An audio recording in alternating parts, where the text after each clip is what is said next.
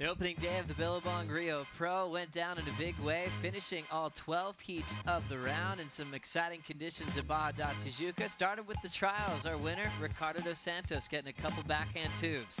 Ricardo dos Santos, we've seen so much of him barrel riding on his forehand, but today he got his pig dog on and found the exit on some clamping pits. Into the main event once again for dos Santos and the California kid. Pat Gadauskas found himself victorious for the first time this season in the opening round. Oh, so stoked to see Pat Gadauskas get straight on through to round number 3, and he had a good showing in that first round. A nice solid hit there to finish that ride. Adriano de Souza, one of the favorites, took off on an insane takeoff, still was able to pack the tube, and it was his heat from the get-go. Took a big win and off to round 3.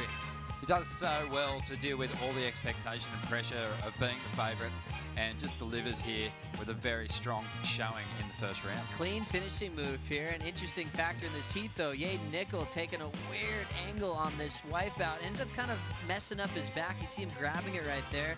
So he's going to have that tendon to, and hopefully he'll come back fighting in round 2. Sebastian Zietz from Kauai packed this one. Solid performance in the barrel. He's got a training ground at home, not too dissimilar to this wave here at Barra Da Tijuca, a rifling barrel, but here is Mick Fanning, a strong showing from Mick in the first round. Tube-time Brazilian champ. He said it was pretty difficult to find the waves. He made it look easy, then passed the torch over to the world champ, Joel Parkinson, with a beautiful roundhouse cutback. He made it look effortless as well. Joel has just been on point since, well, the start of 2012, basically. Just another great showing from him. Typically strong. Parko just powering through to round 3. Kelly Slater showed up, went for the thruster, and started running after some cool little tube sections. Nice small one on the inside here, but looked really electric. That board looks real magical under his feet. Got a little bit bigger one here, and got one of the highlights of the day so far. Yeah, one of the highest scoring singles rides there from Kelly, an 8.9 on that wave. Then micro, Glenn Hall made a decision to sit out the back, got a roll in here, and got a couple of big hooks on the back end. No one had sat out in the back on that peak yet at that point of the day. Yeah, Glenn Hall getting his first heat win as a World Tour competitor. Then Gabriel Medina looking sharp, ended up getting a 9.77 in this heat. He was back to the form we expected him to be in.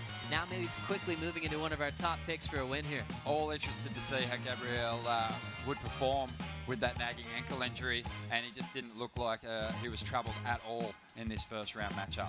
Clean finish there. Nat Young then had a pretty tactically sharp heat. So got a roll in out the back and got a couple of big hooks that make the difference in this heat. Got in the 7 range and then was able to put it to bed with a 4.0 to clean this one out and get another good victory into round 3. The Californian on fire. Absolutely, and then it was Adam Melling who just ducked under the lip on his opening ride for a 9.57. Couldn't find the backup though. This man, he shut the gate with a couple of big scores. Jordy Ziers looking great so far if he can keep throwing down big rotations like that. Covered a lot of ground in the lineup, and it came down to the wire just to get a solid score to come back. This was one of the greatest waves of the day so far. Huge finish to close that one out. Jordy on fire into day 2. Yeah, heat score total of 16.94 for Jordy Smith, second highest of the day. Lee Durbridge, he's really fought his way back into form in 2013. Nice little wrap there from Durbo. He got the jump on Michel Perez in a pretty close battle.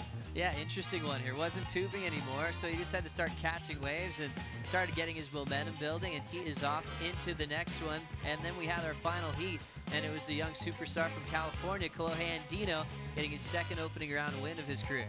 Kolohe Andino, expecting a big year from him. He's looking really sharp. Pretty epic day. Let's see what happens in round 2 tomorrow.